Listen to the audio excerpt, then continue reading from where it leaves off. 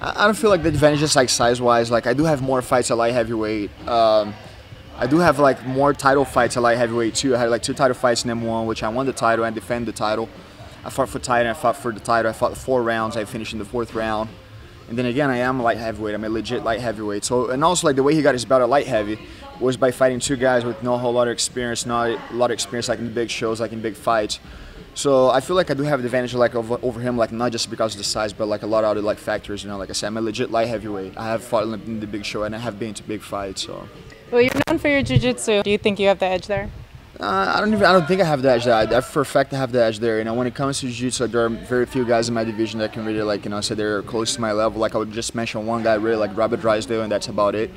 And Branch not at that level, definitely not. He's really good on the ground. He can do well against other guys that are like average or below average guys on the ground. But like against guys like me and Drysdale, who do not do well.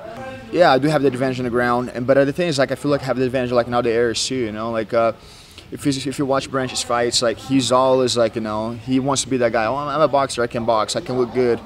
And then as soon as he gets hit, he just goes straight for wrestling and just tries to take people to the ground, which I think if he does that against him, is going to be a big mistake. Do you think that you're more of a finisher than he is?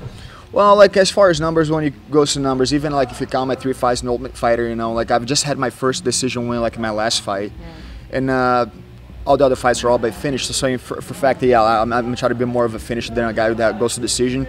As a matter of fact, though, like Branch, like he just had his first decision in his last fight, like over the last I think 4 or 5 fights. So he had like a few wins. You know, he TKO'd Yushin Okami. One Okami was a number 5 in the world. So you know, he has some legit wins. He was actually in a good finishing streak too. So like he's a guy who's, you know, he had his like little finish streak, but he's like mostly, if you watch his fights, mostly go like to boring decisions. You've changed up gyms recently. You were at Syndicate, yeah. Now you're back here at Xtreme, where you used to be. What made you prompt the change? The thing is, like, after my last camp, it's not like I had a great training partners there, like Corey Turner, Corey Hendricks, Tom Lawler. I had like really good training partners there, but the thing is, I felt like for my last camp I wasn't being pushed the way I should by trainers. And not my Muay Thai coach, he still works there. And I still work with him because, like, you know, he's a great Muay Thai coach that's been working with me for 4 years. But overall, I felt like, you know, I wasn't being pushed for, like, you know, the type of fights that I was looking to get. Like, and I knew that if I had won that fight, I would be fighting for the title. And I just felt like a little unprepared for that fight. So I had already made the decision of like train here, like to train for this title fight.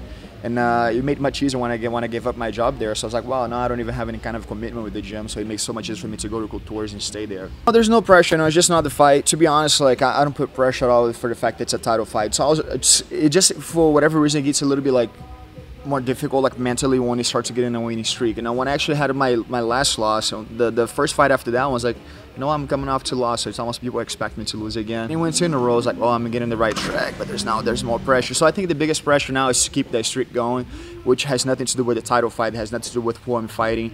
And then again, you know, especially who I'm fighting, I feel like I've fought guys that are better than David Branch, at least on paper, you know, like besides the fact that he has 2 belts, I feel like the legit belt that he has, the middleweight, that he's fought like really tough competition. As far as light heavyweight, it's like, you know, it's there, he has it, but I don't feel like he has really had a big challenge in that division. And how do you